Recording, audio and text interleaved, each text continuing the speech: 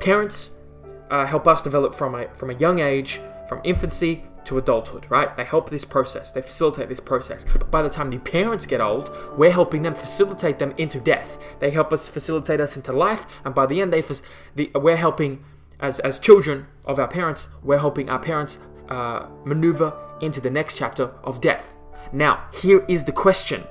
How well could you as a person really be there for your parents if you didn't stand up for yourself as a child, as a teenager, as an adult, if you didn't stand up for what you believed in and did what you wanted to do in spite of what they thought was best for you? If you didn't stand up for them, you didn't stand up for what you believed in, and you didn't become your own person, my question is to all those kids out there who are afraid of disappointing their parents, afraid of not standing up for themselves in spite of their parents' tyranny, or just in spite of what their parents' ideology and their traditions, right? You want to respect that. I get that. But how much do you sacrifice of yourself, of what you want, of your being, of who you could be? How much of that do you sacrifice in order to satiate your parents' never-ending desire for this ideal person that they want you to be? Because guess what? You'll never attain it. You'll never attain this perfect idea of what your parents, or it doesn't even matter, parents, of whoever wants you to be. You'll never. Because it's this unlimited standard that is never filled, because it's unquantifiable. You get the degree, then what? You get the master's, then what? You get the PhD, then what? You get the job, then what? You become the doctor, then what? You make more money, then what? You get the house, then what? You get children, then what? It keeps going. It never ends. You're living a life for somebody else. But what if you didn't? What if instead you stood up for yourself?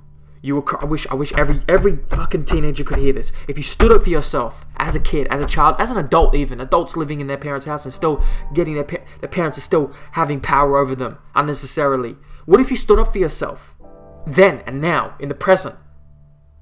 And you had the tough conversation, and you had the conflict, and you stood up for yourself, and like, no. You said no.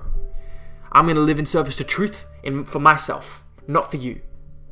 And so you had the conflict in the meantime, and it's not good, it's not fun, it's terrible. You may not speak for weeks. They may disown you. Temporarily maybe, permanently, worst case scenario. But more often than not, you go through the conflict, you get through it, okay. So, they're not as proud as you when they talk to you at the dinner table or with their family. They don't speak about you as highly with their friends. Okay, for now. Maybe they lose a bit of respect, for now. Maybe they're a bit more upset and angry at you, for now. But just wait.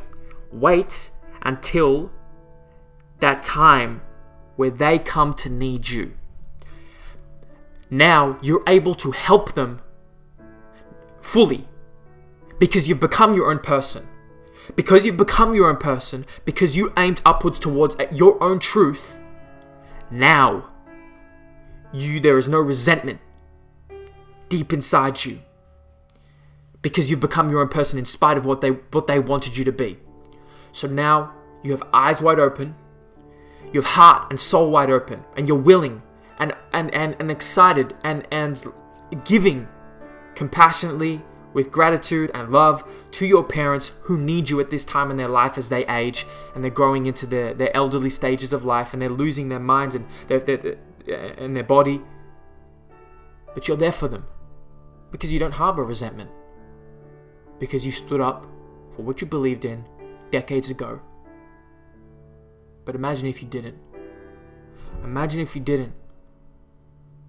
Do you think you really would have be able to be there for them as effectively as if you didn't stand up for yourself when you were younger? I don't think so. I really doubt it. Because that resentment is a poison. Stand up for yourself. Seek your truth in spite of what anybody else wants you to.